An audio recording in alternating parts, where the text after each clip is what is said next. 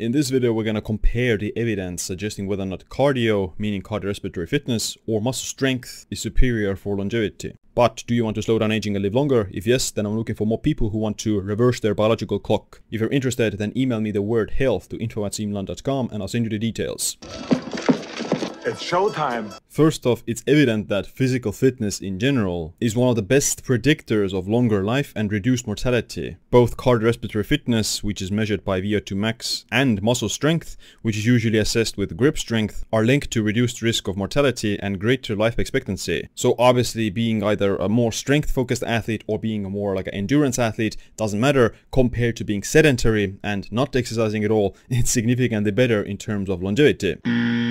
But there are only a few studies that actually compare head-to-head the differences and which one is superior in terms of mortality risk when it comes to cardiorespiratory fitness, meaning your higher VO2 max, and your muscle strength. One of the biggest studies actually comparing the two from UK, the combination cardiorespiratory fitness and muscle strength and mortality risk. They basically used the UK Biobank database and they got adults of over 500,000 of adults aged between 40 to 69 years of age. From this data pool, they took over 70,000 men and women. So here we have the results on this forest plot, essentially, and they're measuring all-cause mortality. If you're not aware of the hazard ratio, then hazard ratio of 1 is usually used in clinical trials to mean that there is no difference, or there is no like significant difference between the two. And a hazard ratio of 1.5, for example, means that it's like a 50% higher risk of mortality in this scenario.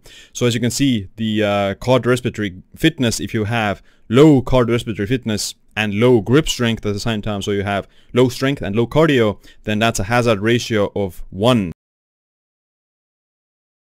If you have low strength but middle or moderate cardiorespiratory fitness, then your hazard ratio is 0.62. So the lower the hazard ratio, then the lower your risk of mortality and the better it is. So 0.62 is still pretty good, that meaning that you have low strength and moderate cardiorespiratory fitness. It means that you have like 34% lower risk of mortality. If you have high cardiorespiratory fitness in the context of being low grip strength, then the hazard ratio of that is 0.58, meaning that it's 42% lower risk of all-cause mortality.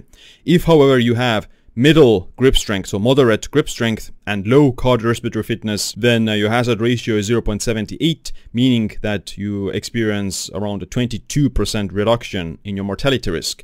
If you have moderate cardiorespiratory fitness and moderate grip strength, then that's a hazard ratio of 0.67, meaning that it's 33% lower risk. If you have high cardiorespiratory fitness and moderate grip strength, then your hazard ratio is 0.53, which means that it's 47% lower risk of all-cause mortality. And lastly, we have high grip strength, so being very strong, but if you have low cardiorespiratory fitness, then the hazard ratio is 0.71, which means 29% reduction in all-cause mortality. If you have high grip strength, but moderate cardiorespiratory fitness, then the hazard ratio is 0.56, meaning that it's 44% reduction. And lastly, the kind of the best of elite athlete in terms of that highest cardiorespiratory fitness and highest strength, 47% reduction. So actually, if you have moderate grip strength but high cardiorespiratory fitness, then it's the same risk reduction compared to having high muscle strength and high cardiorespiratory fitness. So it appears that you peak out in terms of the mortality risk reduction benefits if you already peak at moderate grip strength. But when it comes to cardiorespiratory fitness, then the cardiorespiratory fitness significantly still provides you a greater reduction in mortality risk, going from moderate to high cardiorespiratory fitness. To recap, compared with the lowest cardiorespiratory fitness category, the hazard ratio for all-cause mortality was 0.76 and 0.65 for the middle and highest cardiorespiratory fitness categories respectively. The highest grip strength category had a hazard ratio of 0.79 for all-cause mortality compared with the lowest. So the highest quartile of cardiorespiratory fitness outperformed the highest quartile of grip strength in terms of risk reduction, and even the middle cardiorespiratory fitness did better than high grip strength. So based on this study, having high cardiorespiratory fitness, meaning that you're in the top level of fitness with cardiorespiratory fitness, you have up to 14% lower risk reduction compared to being the highest with the grip strength. What?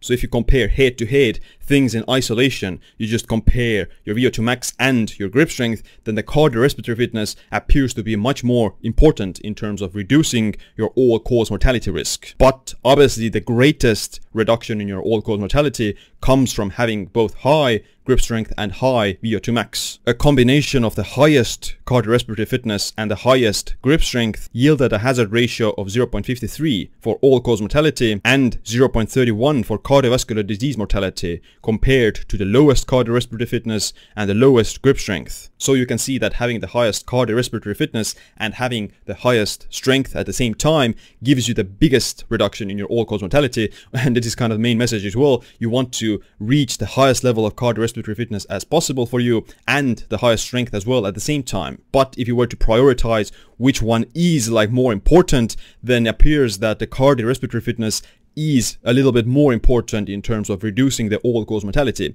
You want to just at least reach middle level of strength, and after that you don't see like exponential reduction in your risk of mortality. But going from middle cardiorespiratory fitness to high cardiorespiratory fitness does provide you some additional reductions in your mortality risk.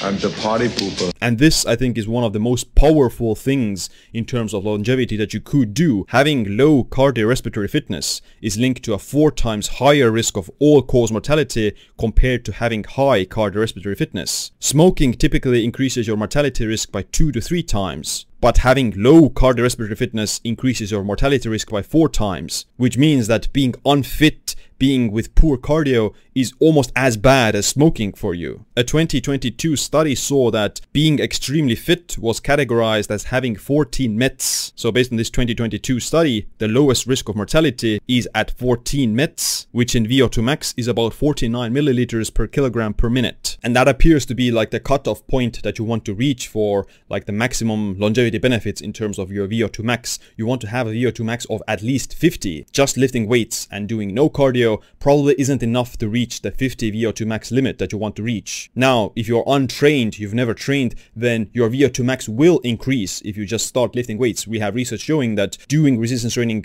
does increase VO2 max in the elderly who are untrained, but that's just because of becoming fitter. But if you're already lifting weights and you've adapted to it, then you're not going to see like additional benefits in terms of increasing your VO2 max from just resistance training. You need to incorporate some interval work as well as zone 2 cardio. And I still want to emphasize this point. Being unfit, having poor cardio and having low VO2 max is as bad for you as smoking. There is no supplement, there is no diet, there is no food that reduces your mortality risk more than having high VO2 max. Boosting your VO2 max and working on your cardiorespiratory fitness based on multiple studies, based on the evidence, the current evidence that we have, is the single most powerful thing you can do to reduce your all-cause mortality risk and promote longevity. So in conclusion, both high strength as well as high cardiorespiratory fitness are both beneficial for reducing all-cause mortality and promoting longevity. But if you compare them head to head, then cardio is significantly more powerful. Ideally, you obviously want to do both. You want to have high cardiorespiratory fitness and high strength at the same time. But you should definitely not neglect cardio, because the cardio actually gives you a lot bigger reduction. But other than that, thanks for watching this video. Make sure to click a like, subscribe, notification bell as well. My name is Siim. Stay optimized, stay empowered.